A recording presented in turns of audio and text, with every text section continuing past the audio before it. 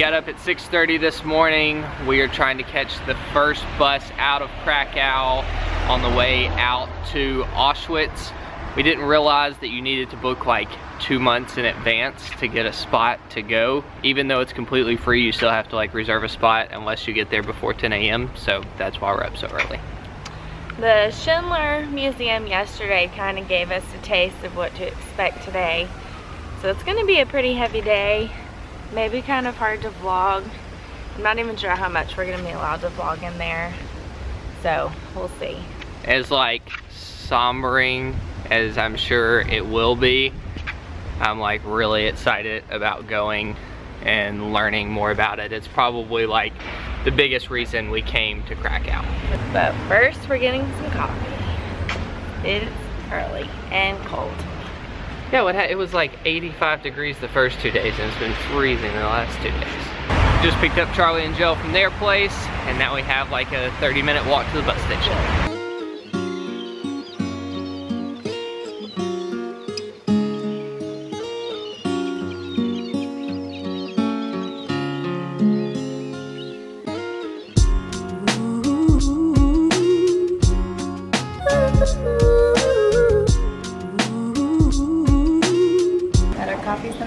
Now we gotta catch the bus. Some kind of circle pretzel looking things, I think downstairs. Just for two. Why is this bus so dark? I don't know, I'm just happy we got a seat. We're on our way.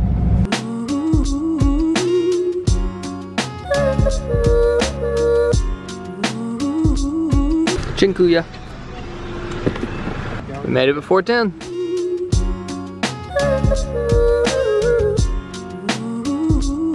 Got our tickets, about to head into the museum. Like Kara said earlier, not sure how much we're gonna be able to film. Not sure how much we'll really want to film anyway. I feel like the gloominess of today has really set the mood. It might just be like so somber after we come out that the vlog just might, yeah.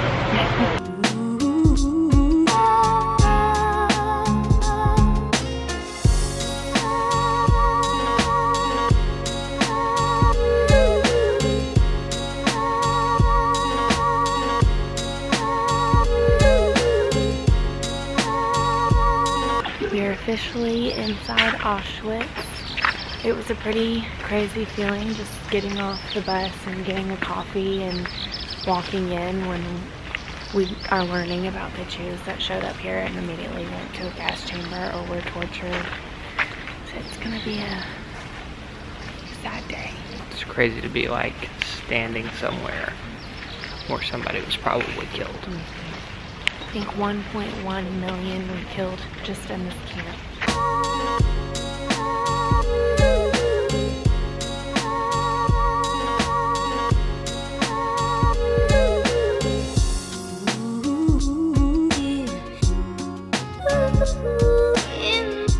I feel like we just spent at least an hour inside the first little building we walked in.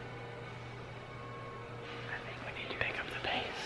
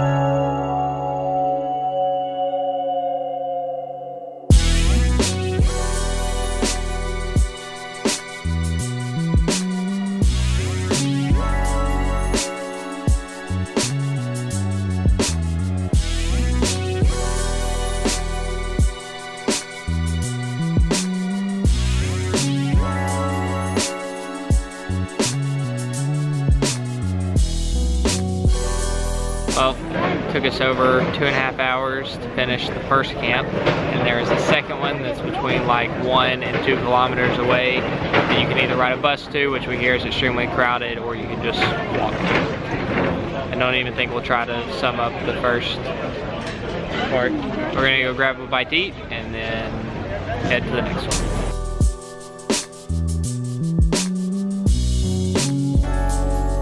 The bus was actually really efficient. Apparently now it's running every 15 minutes and it was like half full. Glad we didn't walk. It is a 1:45 and we are about to start our tour of the second camp. This was more of the killing camp from what we've learned. Didn't think it was possible, but this one already looks way more bleak than the first one.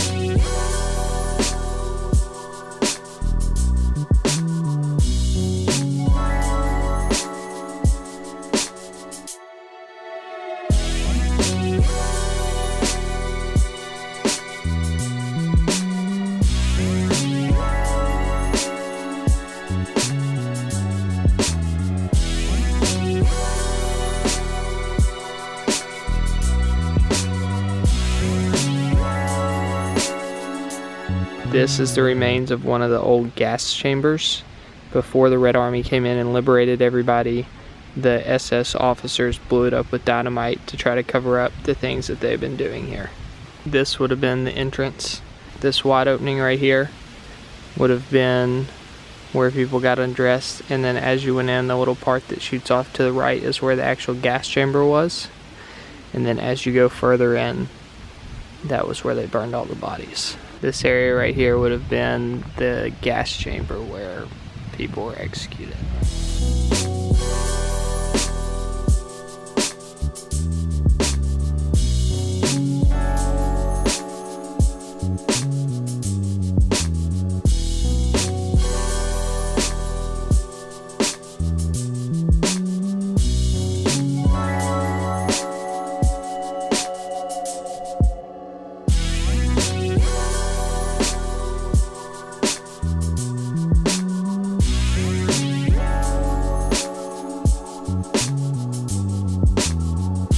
It's a little after 3 o'clock. We got here at like 9:30 and we just finished the second camp, which means we're officially done for the day. It's been a big day. This camp was much different than the other one. The other one, all the buildings had been kind of converted into museums with all kinds of information, and then this camp was more just raw, like how it was, untouched. There were ruins, there were like barracks where they lived that we could go in. The railroad tracks where they brought in thousands of people every day. It was just so bare and quiet. It was really strange feeling. Yeah, it was like crazy. We need to go over there. Well, we're gonna get on the bus. It doesn't leave till every 15 minutes. It was definitely worth the day trip over here. It's crazy seeing something in real life that I've learned about in school so many times, and just knowing that this was not that long ago just blows my mind. So we ended up spending like 6 hours here. I think if you book a tour, it's like 3.5. I'm sure we would have gotten a lot of good information on a tour, but I really enjoyed having the extra time to be able to like go and spend more time with the things that we wanted to see. Plus, like getting the bus out here was super easy. And the tour groups are big and obnoxious and loud. Really don't want to be a part of that here. But if you want to come on your own and you haven't booked like 2 months in advance, remember you have to get here before 10 a.m. This is the bus that we're getting on to ride back, and we don't want to miss it, so we're late.